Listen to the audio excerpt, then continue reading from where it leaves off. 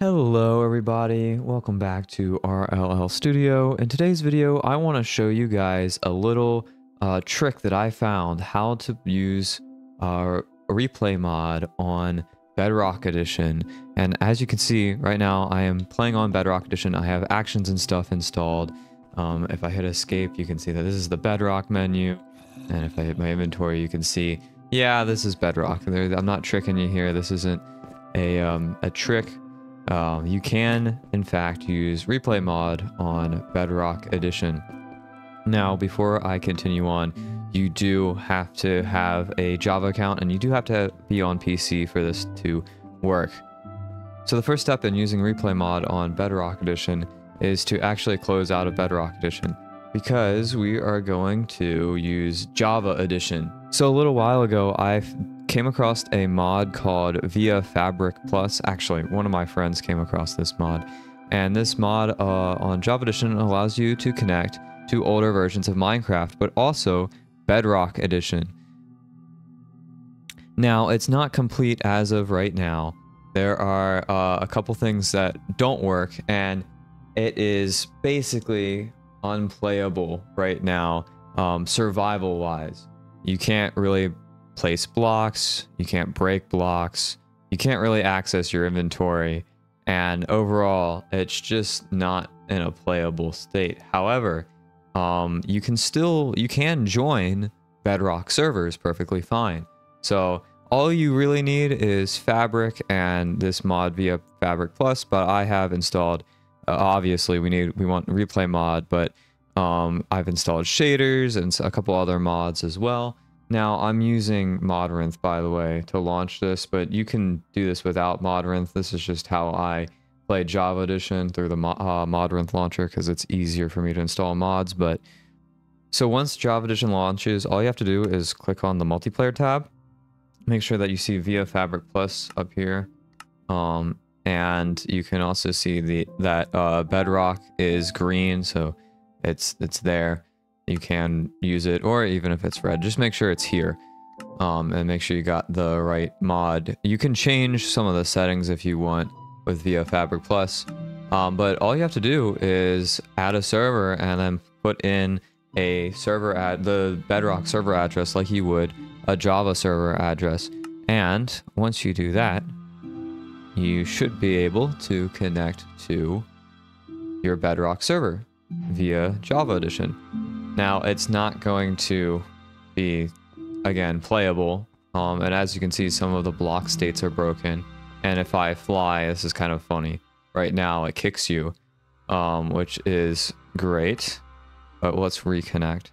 But I found that we can do some pretty cool stuff with this mod, such as using replay mod, and I imagine in the future, when this becomes actually survival playable, you can install other client-side mods, such as Lightmatica. So this is a pretty useful tool. As you can see, the stairs are broken as well. They don't really work properly. But we can totally use this for replay mod. If I remember how to start recording. Ah, there we go. I had multiplayer recording turned off by accident. But now, as you can see, it says recording started. We could walk around and do some stuff. Again, we can't really use our inventory or place blocks, but if we were on another account, let's say I logged into this account as a camera account and then logged into another account as on Bedrock Edition as my actual playing account, the camera account would be recording this whole entire world's progress, everything that's happening, and we can save it for later in editing. But I'm just going to continue to walk around and just walk around for a little bit longer so I can show you guys that it does actually work. Oh, I've accidentally flew. Whoops. Oh, and it's saving up there. Okay. Alright, so now, as you can see, replay mod is doing its thing. We'll do Sword's Edge test 2, because I already did a test. Test 2. Done. And then we can go to our replay viewer, and we can load this up. And as you can see, I don't know why it's a little choppy right now, but you can see that replay mod is working on a Bedrock edition server, which is really awesome. If I back up some and fly up, you can see that we have replay mod working. Okay, that's paused. I want to turn on shaders real quick again because I turned them off. Disabled, enabled, and we can have replay mod. It's really awesome, this mod, and I will be definitely using this for future videos if I ever get back to making Sword's Edge videos again. We can fly around again. Some of the blocks are broken, the block states, but it works pretty well.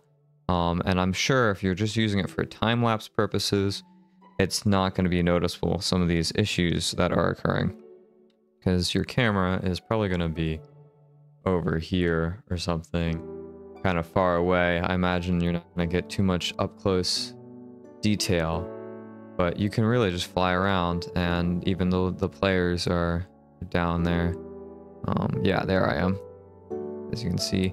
Player skins also aren't a thing yet, but that's okay. Again, if you're using for time lapses, you probably won't really see the player skin anyway.